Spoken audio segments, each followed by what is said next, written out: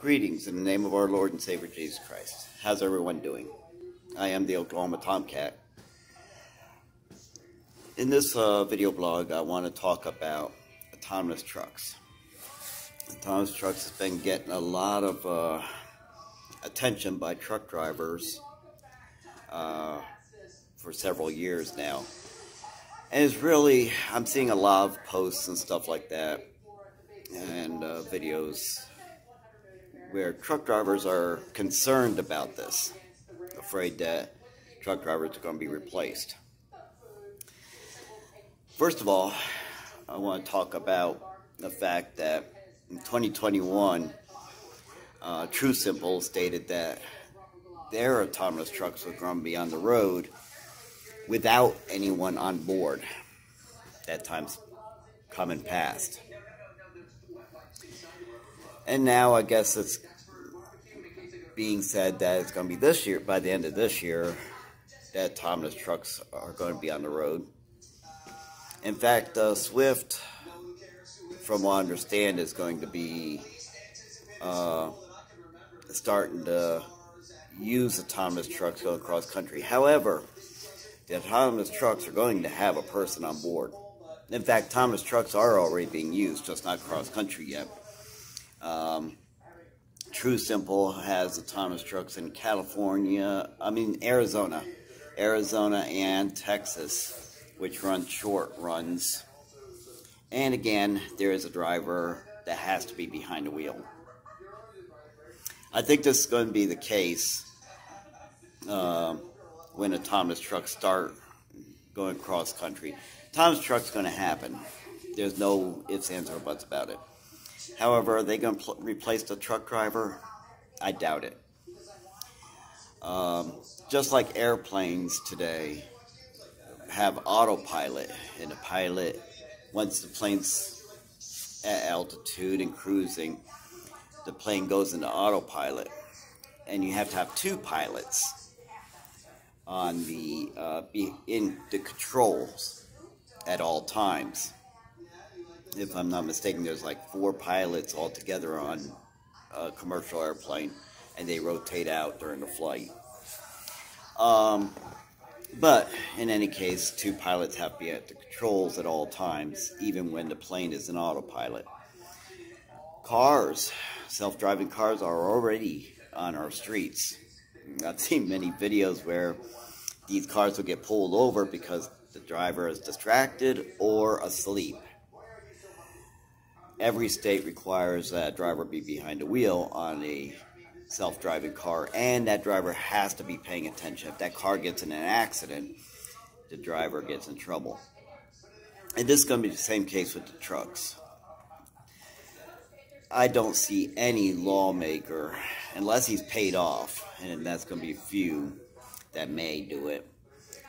But I don't see enough lawmakers saying that 80,000-pound truck can go down the road without a driver behind the wheel.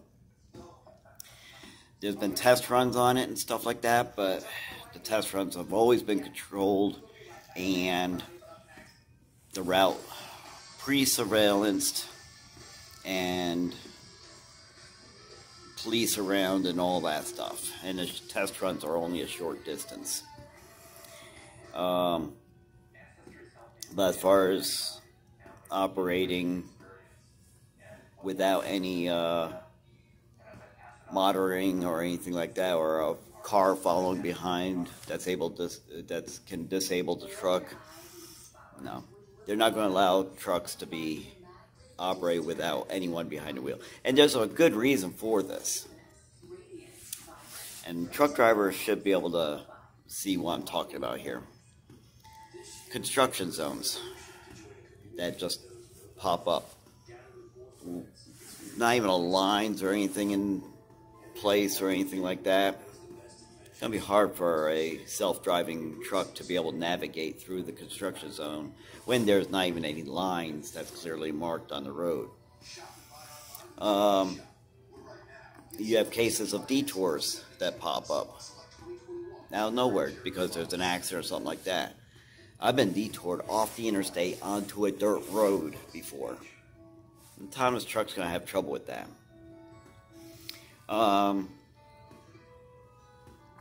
You have accidents that just come by, things like that. There's so many variables, things that happen where a human may have to take over, not to mention autonomous trucks, autonomous vehicles in general. Trucks haven't been on the road on their own enough yet. But autonomous vehicles, the cars and stuff, don't have a very good record.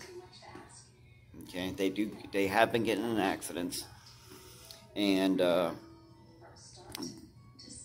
I don't see lawmakers having that much faith in a robot driving an 80,000-pound truck. Not to mention, who's going to be held liable?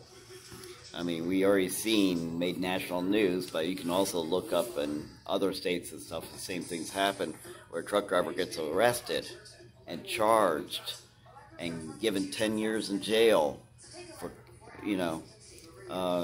getting in an accident and causing a death. Who's going to go to jail? I don't see them arresting the CEO of a company, when an 80,000-pound truck kills someone. And that will happen. That being said, I do want to add one thing, though. I mean, the self-driving trucks, they're always going to require humans, so, truck driver ain't going to be out of business, And in fact, the truck driver will have to be trained, skilled, and just like normal. In fact, probably even more so. To be able to take over these trucks, and drive them safely when either the computer messes up and that's the other thing that, it's going to be considered is fact, what happens when the computer messes up? Somebody's going to have to take control of that truck, if nothing else, to be able to get it off the road. But with that being said, do I still support the autonomous trucks? The answer is no. And this is why. Studies have shown that self-driving cars, even though there's a human behind a wheel, get in accidents. And my theory behind that is because humans have a very short attention span. Especially when you have to sit for long periods of time without anything to do but just watch a road or watch computers or watch monitors. It's a very tiring thing, and I see that with myself. If I spend too much time sitting and doing nothing, I get tired. It doesn't matter how much sleep I have. I get tired because boredom sits in. I always have to stay moving or doing something, and I think that's the case with most people, is you can only sit and watch something for so long before you get tired and bored. And that tiredness isn't because you're physically tired, it's because you're bored to death. This causes people to end up finding something else to do, which distracts them from what they're supposed to be doing. And I think, this is my theory, that a lot of these accidents happen that could be avoided because the person is distracted. We already have trouble with distracted driving, don't we? A lot of people do it. I see people passing by, and I always look down at the vehicle passing and see, are they distracted? And a lot of people are. Even with all the laws out there, all the campaigns and everything, people are texting on their phone. I've even seen somebody using a computer while driving. Reading the paper. Of course, people don't do that anymore, but back when I first started driving, people did. Putting on makeup, shaving, all this other stuff that people are doing while driving. Can you only imagine with self-driving vehicles, and even more dangerous, a self-driving truck? People are going to be bored. You know, they're not going to be able to sit in that driver's seat and just do nothing and twiddle their thumbs while watching and make sure the truck isn't going to get them in an accident. Instead, they're going to be on their phones. They're going to be, you know, reading the paper, if the paper was still around, you know, or any number of other things, you know, reading a story, a book, or what do you call that on their tablet, the e-books. And this is what worries me. It's not that I'm going to be replaced. I'm not going to be replaced. It's that we're going to see more accidents because of the self-driving trucks. Because that guaranteed that computer's going to mess up, or there's going to be something happening up ahead that the computer cannot decipher, you know, what to do. And there's going to be more accidents, you know. And that's my worry, is that. And that should be the thought on everybody's mind. Because despite what you're told, computers are not without flaw. Remember, the computers are only as good as the people who's operating them and the people that program them. And only as good when it comes to navigation as what's the signal to the satellites, you know, and the processor and all this other stuff. How many people have computers? How many people have had computers crash on them? Okay, and a lot of truck drivers can even say, how many people have GPSs? How many people have GPSs misguide them? Many times.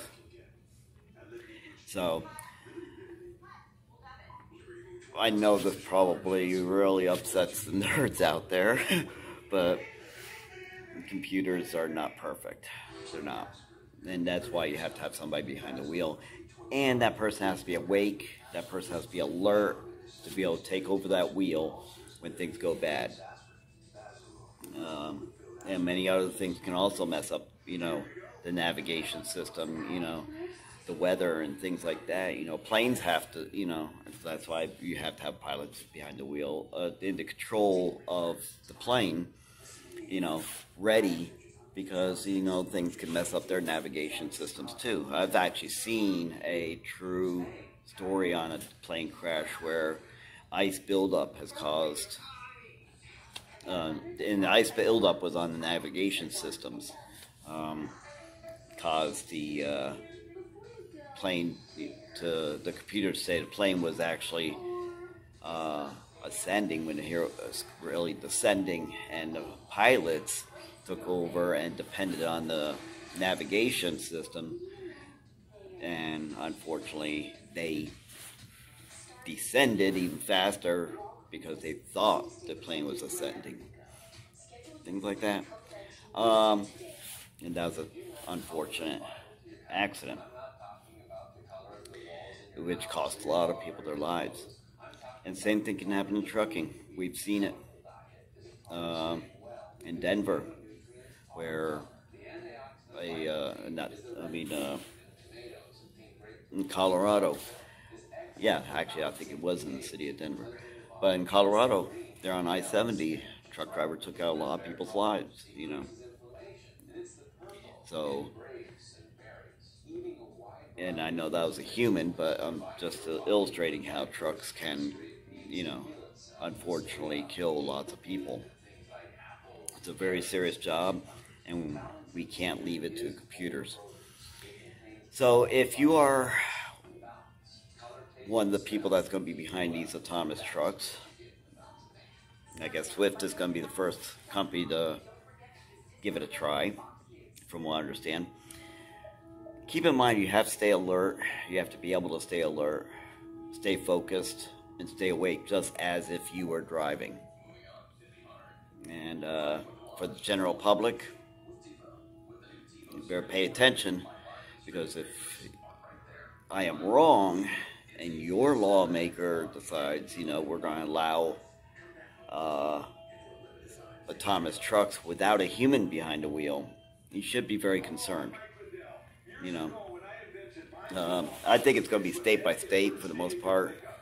It's going to be state laws that's going to dictate on how autonomous trucks are driven in their state or operated in their state. So make sure you pay attention to this as it rolls out, and make sure you let your lawmakers that you do want a person behind the wheel. Autonomous trucks, okay. Me personally, I don't see me having one again, because I know myself. I know I will not be able to stay focused behind the wheel if I'm not doing nothing. I'll get very bored. Probably fall asleep. Y'all take care. Bye.